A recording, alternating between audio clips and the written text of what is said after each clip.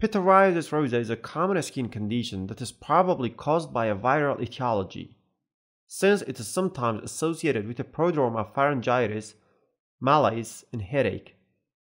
Pityriasis rosea often begins with an inflammatory oval-shaped rash on the face, shoulder, abdomen, or back, which is called Herald patch, that is usually 2 to 6 cm in diameter. This condition is slightly more common in women than men, and can happen in any age, but it is more common between the ages of 10 to 35.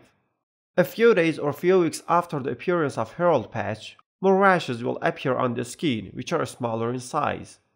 They arise and scaly and may continue to spread over in 3 to 6 weeks.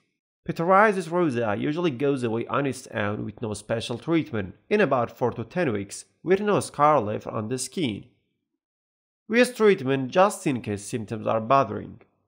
Pruritus is among common symptoms in pityriasis rosea. Topical corticosteroids in the medium potency range, such as betamethasone or clobetasol, are appropriate in the control of itching. They can be applied 2 or 3 times daily for up to 3 weeks.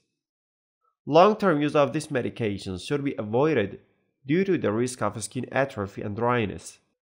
Emollients and moisturizer creams are recommended to be used instead of normal soaps, because normal soaps can irritate the rashes.